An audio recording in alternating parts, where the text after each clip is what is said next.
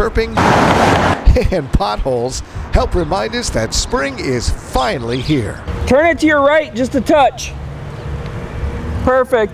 It's also a time when Madison College's civil engineering technology students, hey Brian, you're good.